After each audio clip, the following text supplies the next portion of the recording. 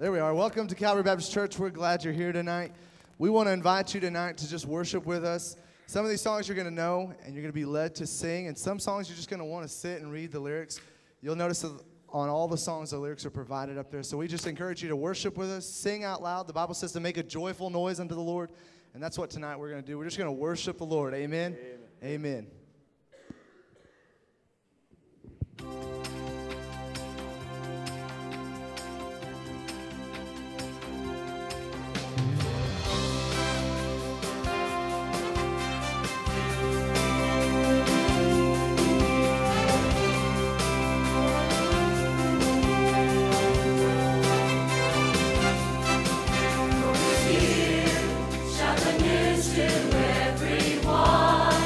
It's a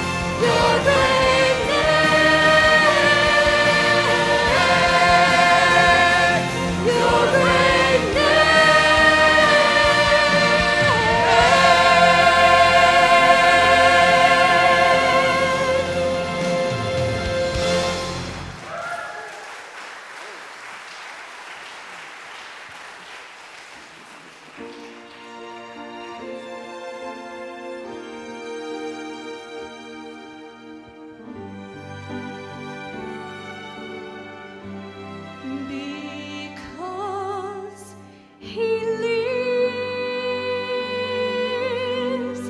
I can face tomorrow.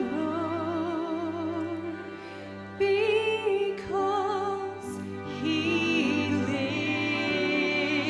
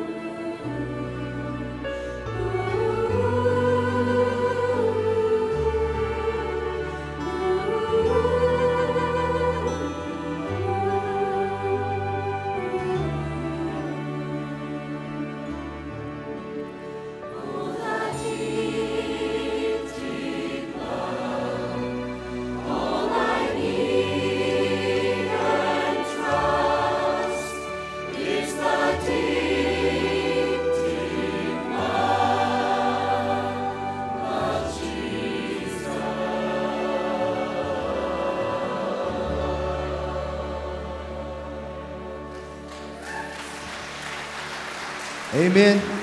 Amen. This next song, I want to encourage you and let you know that our God is a mighty God. He is always there. Amen. And I want you to know if you're in a struggle tonight, if you're going through a storm, I want you to know that God is always there for you. He never leaves and nor forsakes you. He is your helper. He is strong. I love saying that our God is mighty. When he does an awesome work, he's just flexing his muscles and showing how awesome he is. Amen. Would you worship with us tonight, singing always, always?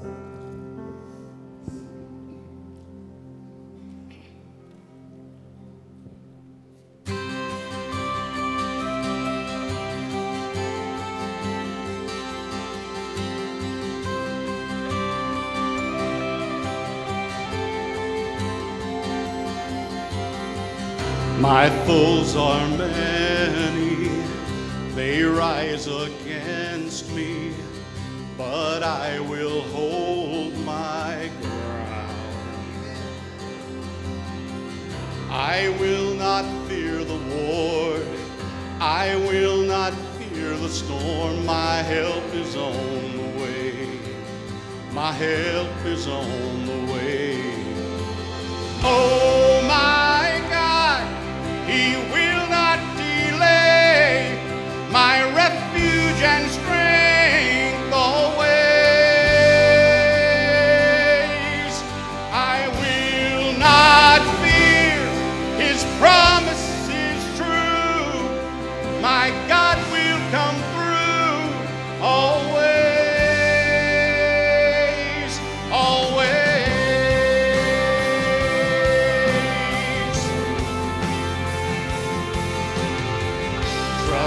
Surrounds me, chaos abounding, my soul will rest in you.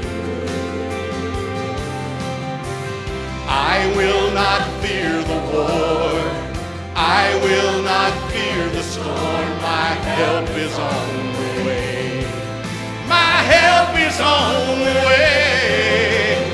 Oh my God, he will not delay, my refuge and strength always.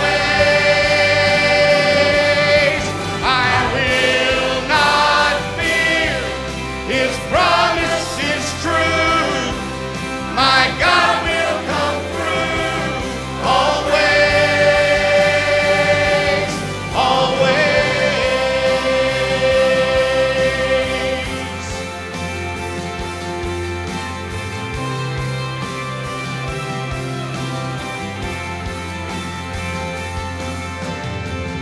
I lift my eyes up, my help comes from the Lord.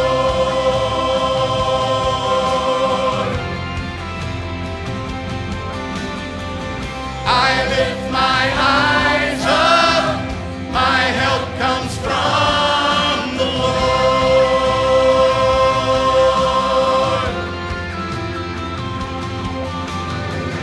I lift my eyes up, my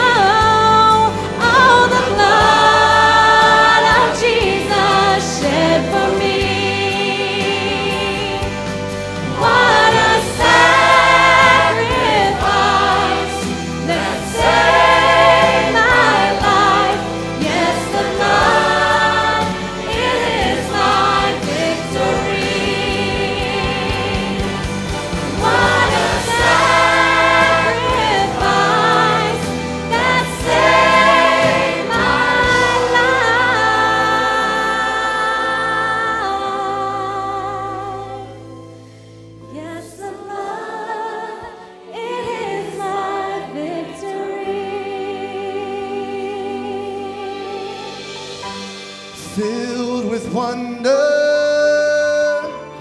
awestruck wonder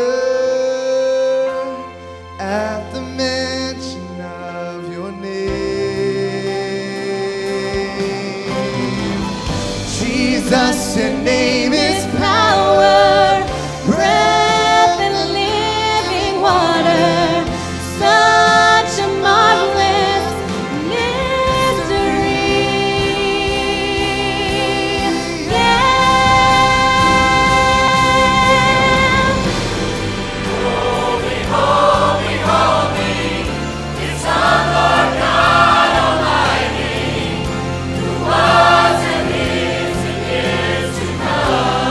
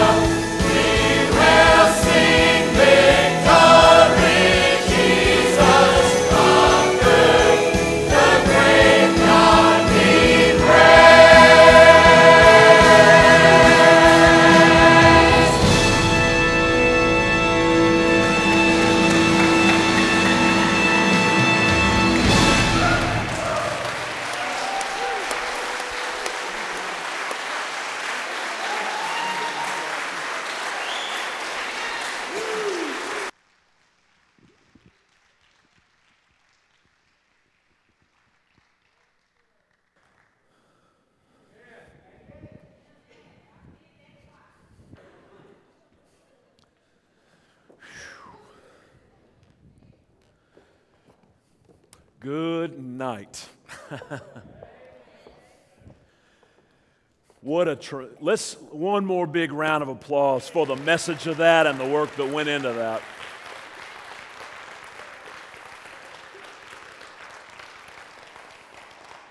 And we'll have more to say, choir and Trey and Deb and all the people that have worked so diligently to make this happen. We'll have a little bit more to say in a few moments. You know, Trey and I talked about the fact that we just wanted this season to be so simple and hopefully so Christ-honoring.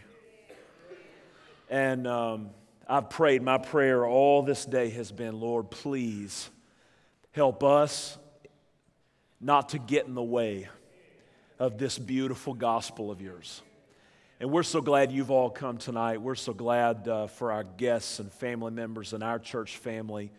And if you have your Bible tonight, I want you to turn to Matthew 27. If you don't, we'll try to get these verses up on the screen. This week, Christians all over the globe are remembering the events of the last week of Jesus' earthly life. Sunday morning, we talked about Christ, the Savior, riding into the city of Jerusalem.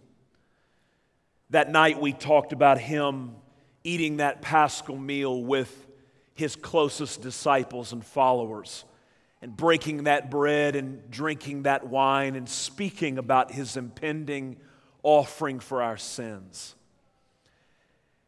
And today has traditionally been known as Good Friday, the date which many Christians ascribe to the crucifixion of our Lord and Savior Jesus Christ. But friends, I want you to know tonight that if you were one of Jesus' followers 2,000 years ago, this day seemed anything but good. Would you look with me in Matthew chapter 27? And when they were coming to a place called Golgotha, verse 33, that is to say, a place of a skull, they gave Christ vinegar to drink, mingled with gall. And when He had tasted thereof, He would not drink. And they crucified Him. And they parted His garments, casting lots, that it might be fulfilled, which was spoken by the prophet. They parted my garments among them. And upon my vesture, my clothing, my robes, did they cast lots. And sitting down, they watched Him there, and they set up over His head this accusation written, "This is Jesus, the King of the Jews." Then were there two thieves crucified with Him, one on the right hand, another on the left. And they that passed by reviled Him, wagging their heads, and saying, "Thou that destroyest the temple and buildest it in 3 days, save thyself. If thou be the Son of God, come down from the cross." Likewise also the chief priests, mocking Him with the scribes and elders, said, "He saved others, Himself He cannot save. If He be the King of Israel, let Him now come down from the cross, we'll believe Him. He trusted in God. Let God deliver Him now if He will have Him, for He said, I am the Son of God." The thieves also which were crucified with Him cast the same in His teeth. You know, today when we speak about the cross, when we sing about the cross, we use flowery words of grace and power and victory. We use that symbol on the front of our Bibles. We hang it around our neck. We put it ornately backlit in metal or wood or some precious material and hang it in our churches. The cross to us is a beautiful thing today. Friend, I want you to know, if you lived 2,000 years ago, the thought of putting a cross on your Bible or around your neck would have been as strange and as offensive as it would be for us today to hang the image of an electric chair around your neck, a syringe on the front of your Bible that would be used for lethal injection.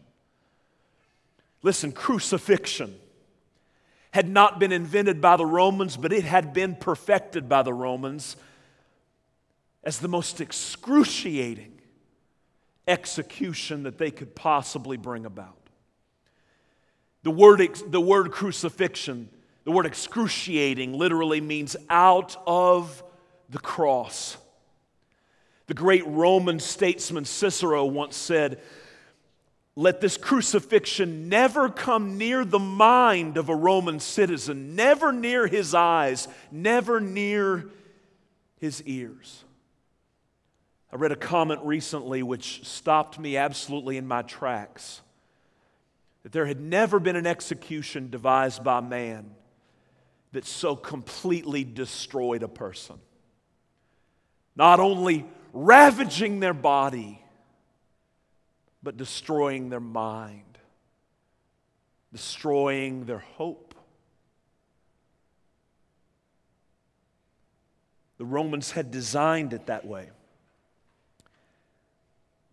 They tell us that when a person was crucified, they, of course, would have a nail driven through a part of their hand where they wouldn't bleed out, that could sustain their weight. Another nail driven through this hand. They would set them upright on that cross and drive a nail through both feet into that wooden beam. But they tell us it wasn't actually blood loss. It wasn't actually exposure that would claim the life of the person hanging on that cross. Most often it was asphyxiation. As they grew weary, as their muscles began to knot and cramp, and their body was pulled down by gravity, they could draw in a full breath, but they couldn't fully exhale. And the further the day would go on, the further the time wound on, the more it was like having two thumbs pressed against your neck, choking the very life out of you. That's why when they wanted the person to die, they'd break their legs so they could no longer sustain any of their weight, and they would literally suffocate. Listen, that person up on the cross was put up there naked as the day they were born, humiliated before all. They were nailed to that tree, exposed to all the taunts and all the elements and all the insects, writhing just to draw the very simplest thing of life, just a breath. History tells us that victims of crucifixion, in some cases, could last as long as 9 days. Friend, it was a horrible thing that Jesus endured that day at Golgotha. Beyond our comprehension, to see the sinless, innocent, pure Son of God hanging on that tree. But may I say, I believe the great horror of Calvary, the great agony of the cross, was not even this physical torment, nor the barbs that were being slung against him by scribe and Pharisee and Roman that no doubt did damage to his pure heart. The greatest pain of it all, I'm almost afraid to speak of. It's so mysterious. It's so captivating. And it takes place in verse 45. Now from the 6th hour, there was darkness over all the land until the 9th hour. At 12 o'clock noon, there was a supernatural darkness that settled in upon that entire place. And it lasted till 3 p.m. Some have tried to explain it by saying that it must have been an eclipse, but Passover was always held on a full moon. No, friend, God was doing something. And I believe the very devils who roam this earth had all crowded into that place. The wickedness there was thick throughout the air. From noon till 3, I believe there was the most eerie, horrendous silence broken only by the cries and the screams and the curses of two of the men hanging on those crosses.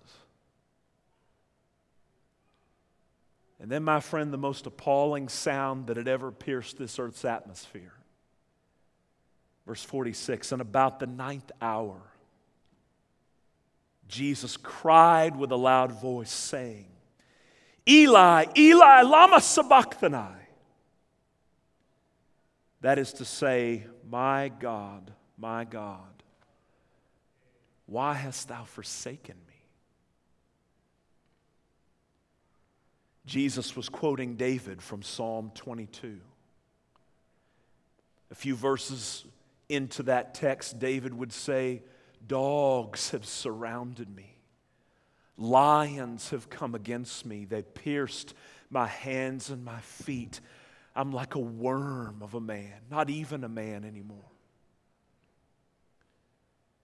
But friend, I believe if you want to get down to what was really going on in that darkness, what was really going on that cross when Jesus, listen, the Son of God, don't forget, He didn't start out as a baby in a manger. He started out third member of the Trinity who had always been. He'd always had angels rush to do His bidding. He'd always been in the closest partnership with His Father and the Holy Spirit. That Jesus came down and was born to a virgin mother in a human body, and He lived those 33 years. But never forget where He came from. Listen, all throughout these Gospels we read that Jesus was misunderstood, that Jesus was accused, that Jesus was talked about and lied about. And so many times, even His own disciples didn't understand what He was up to, didn't understand what He was getting at. But every time Jesus had the Father, He would get away from the multitudes. He'd get away even from His own disciples and go and spend an evening, sometimes all night, just talking to His Father. I remember one place in John where it says, everyone went to their houses, Jesus went to the Mount of Olives. There had never been a moment that Jesus hadn't had His Father in the closest intimacy you can possibly imagine. And now He said, my God, why have you forsaken me? Why did He say it? I don't know that we'll ever be able to plumb the depths of it till heaven. But can I show you what I believe the Bible says was going on? In Isaiah 53, 700 years before Christ was ever born, the prophet said these words, surely He hath borne our griefs and carried our sorrows. Yet we did esteem Him stricken. We saw Him smitten of God and afflicted. Now listen, but He was wounded for our transgressions. He was bruised for our iniquities. The chastisement of our peace was upon Him. With His stripes we are healed. All we like sheep have gone astray. We've turned every one to his own way, and the Lord hath laid on Him the iniquity of us all. Two more verses, verse 10. Can't even comprehend this. Yet it pleased the Lord to bruise Him. He hath put Him, the Father, put the Son to grief.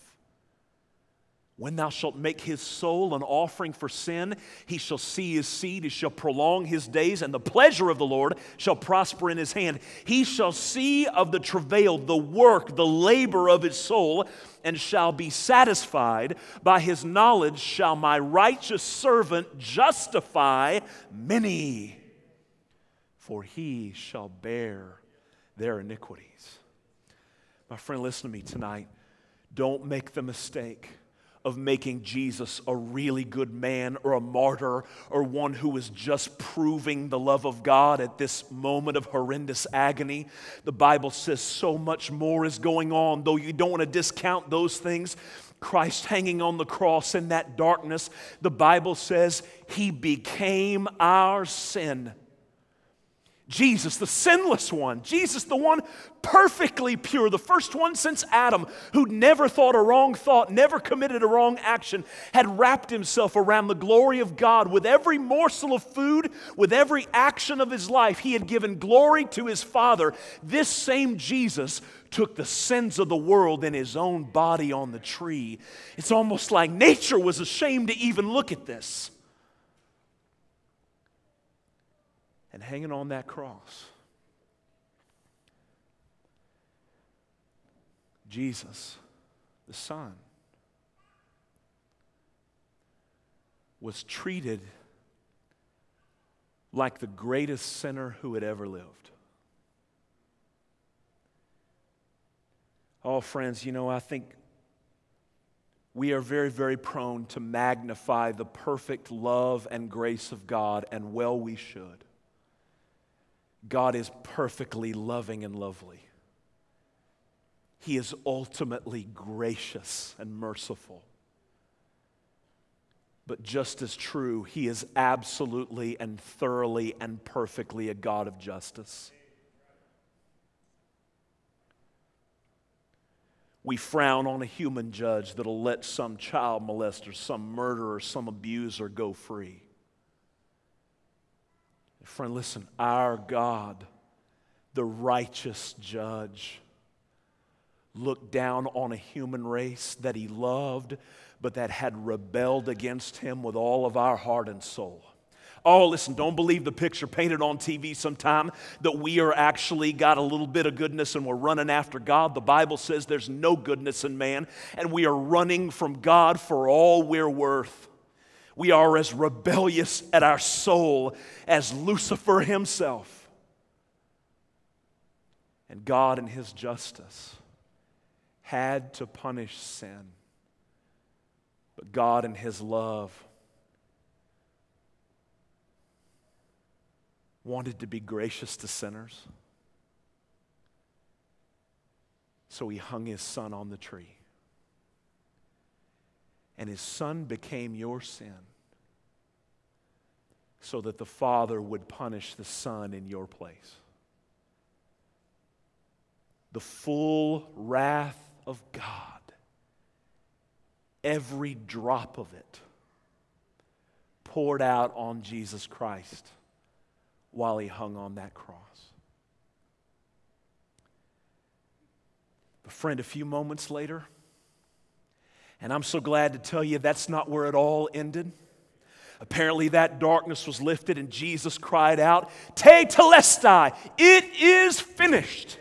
Father, into your hands I commend my spirit. Oh, friend, listen to me. That may not mean a whole lot to us today, but te telestai meant a whole lot to them in that day. If you had been sentenced for a crime, they would hang your sentence. They would hang your accusation outside the door of your cell. They'd pin it to the wall. But if te telestai was written at the bottom, it is paid, it is finished, the guard would come by and open the prison gate and set you free. If you owed a bill, no matter how great it was in that day, if the word te telestai was written on that, it meant it is completely and fully paid. And listen, Jesus hanging on the cross says, "It is finished. I have paid it all." And friend, listen to me. He's not on that cross today. He's not in that tomb today. I'm getting ahead of myself because it doesn't come till Sunday. But Jesus rose from the dead. He's on the right hand of the Father. And listen, He's forgiven every sin. If our hearts could grip this tonight,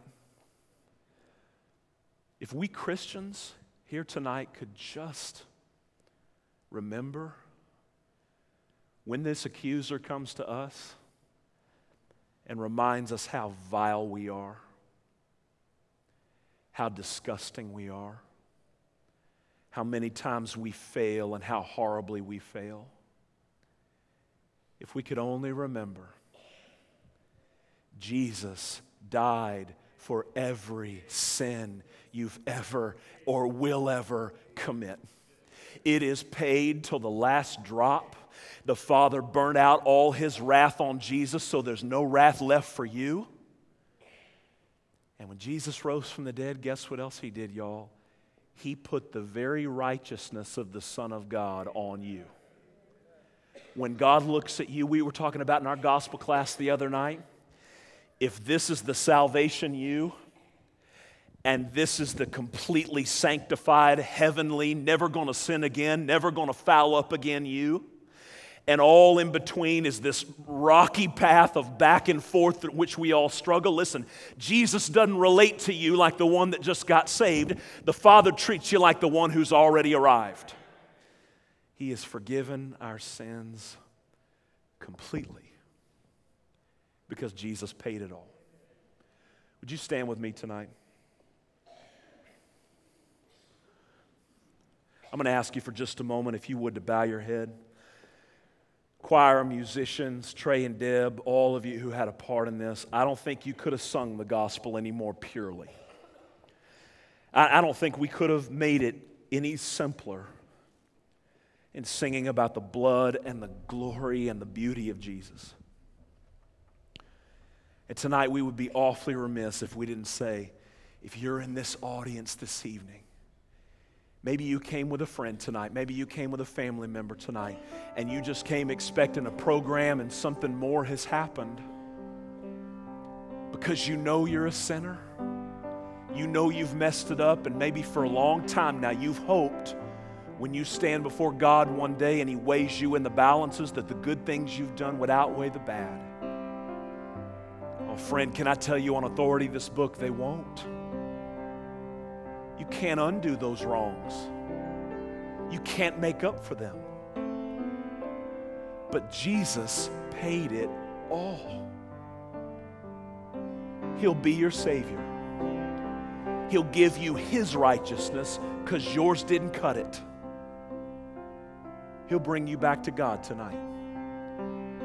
If this is your first time with us, if you've been in church all of your days and people all over this auditorium and in this balcony would say, that's a Christian, but you know in your heart it's not true. Let's not wait till Sunday. Tonight, tell Him you're a sinner.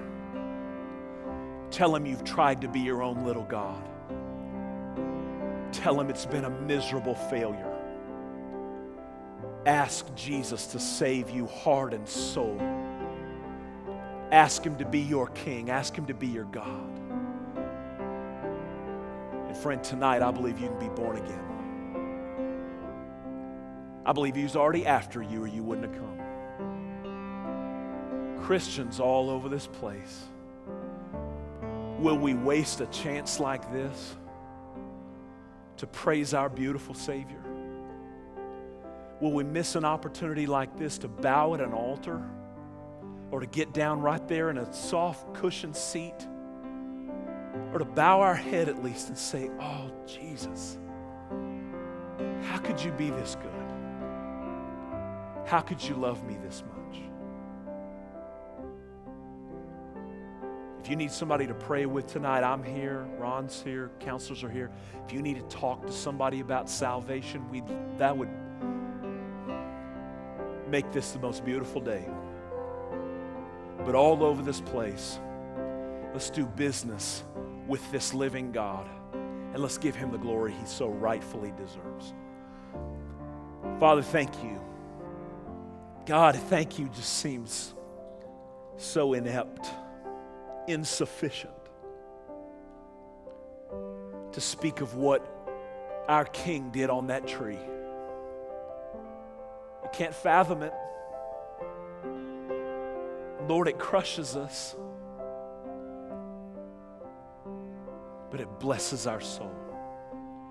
Thank you, Lord Jesus, for the blood. Thank you that we can sing these songs tonight in triumph. Lord, for that one that doesn't know you, oh God, pursue them so relentlessly. Change their mind, change their will, change their heart. Tonight we pray. God, let some Christian who has wandered away and is so ashamed of themselves and they've forgotten the gospel, that you paid it all already. Bless tonight. Remind us tonight. We thank you for it. It's in Christ's name we pray. Amen.